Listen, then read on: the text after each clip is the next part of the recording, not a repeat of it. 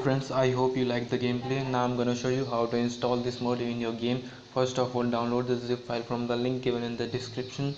Then open your zarchiver and go to the folder where you have downloaded the file, and you can see the file like this, car and bike mode. Then tap on it, then select the option extract here. It will ask for password. The password is GTA World by BCA, all in small letters, GTA World by BCA. Then tap OK. It will extract and take some time. I'm gonna pause the video.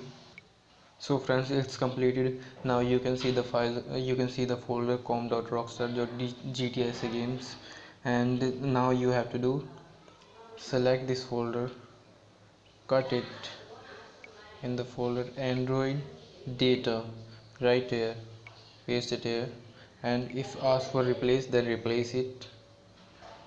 And that's it guys. Now you can open your game. New cars and bikes are waiting for you. I hope you like the video.